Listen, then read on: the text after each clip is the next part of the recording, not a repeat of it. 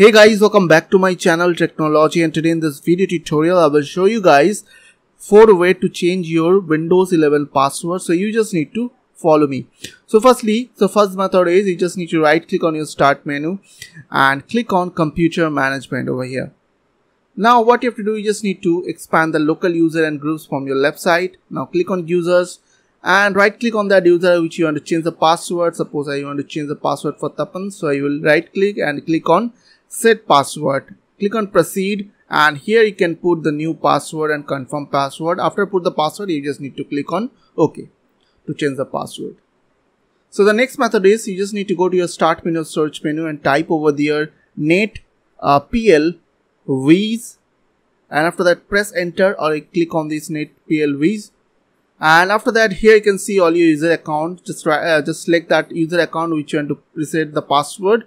And after that, here you will get a reset password option, and you can easily reset the password using this option. Now the third method is you just need to go to your start menu and type control space panel, and after that you just need to go to control panel and view by you have to select category here. Now here you just need to click on user accounts. Now click on user accounts, and if you click on manage another account, here you will see all your user accounts. So select that user account which you want to change the password, and after that on your left side you will get change the password option.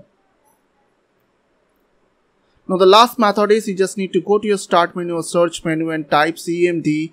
Now right click on command prompt and click on run as administrator. Now click on yes, and on this window you just need to put some command. The command is called net user, and after that press enter and you will see all your user account. So suppose I want to change the password for Tapan, so I will type, the command is called net user, then space, then your username like Tapan in my case, then password.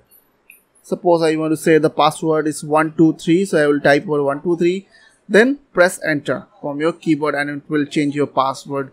So I hope this quick tutorial will really help for you, and please don't forget to click on the subscribe button, like button and share button. And if you have any queries or questions, then comments down below. I will see you guys on the next video. Till then, bye bye, take care.